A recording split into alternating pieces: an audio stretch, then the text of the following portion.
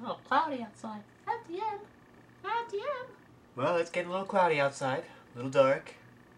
Perhaps even a little rainy. What's new? Other than that, I'm Bradford Goodrich. It's July 15, 2013. And I'm asking the question, what is it about this Jesus? Alright, quick recap.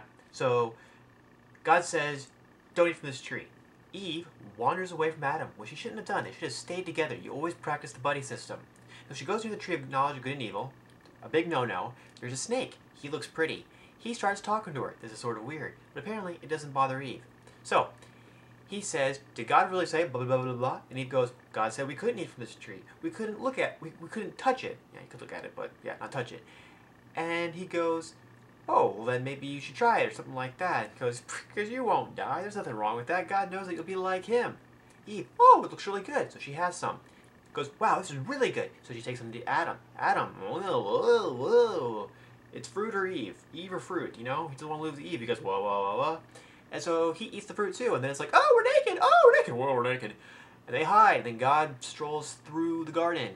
Adam, where are you? And Adam, well, I'm hiding because I'm afraid. Because I was naked. And God is all, who told you were naked? And Adam's like, wah! And Eve's like, wah! And Adam's like, it was all her. And Eve's like, it was all the snake. And it just doesn't look good for anyone. So yeah, that's what happened. They sinned. And thinking back to Genesis 2, 16, and 17, we know that the punishment for disobeying was death. Now some people portray God as all fire and brimstone, as if he's just waiting to strike people down. And that's not the case. You know, God isn't like that. Is he angered by sin? Yes. Does he get really, really, really upset when people are just provoking him, you know, like pushing his buttons, like, I'm going to do what I want, you know, I'm a rebel, I'm going to do this terrible, terrible, terrible thing, I don't care what God says. Yes, but he's not all, hey, I want to kill Jimmy over there. No. Poor Jimmy. He doesn't want to do that. For example, when Eve directs her attention and blame to the serpent, God turns on the serpent. He says the serpent will have to crawl on its belly for the rest of its life. So we get this idea that the serpent at one point had legs or wings or something like that. But now it's on its belly. And God says he's going to put enmity between the woman and the snake, and that her offspring will be against its offspring.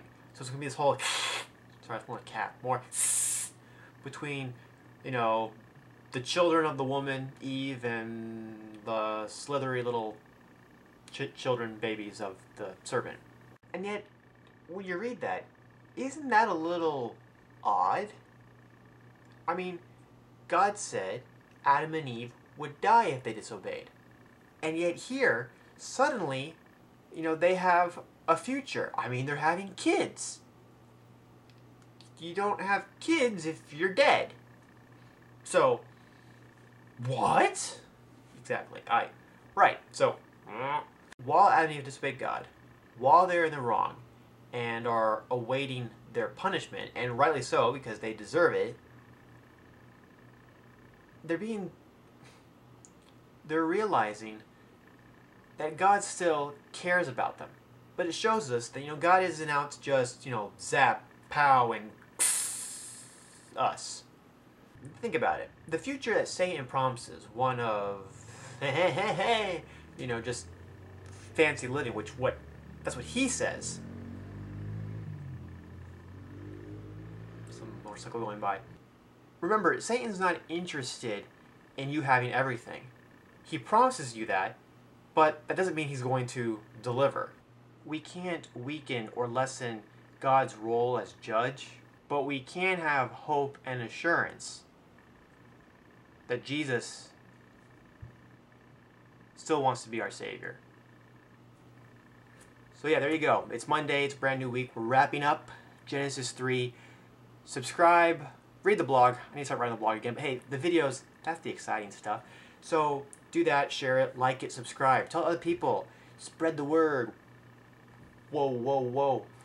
And I'll see you Wednesday with a brand new video.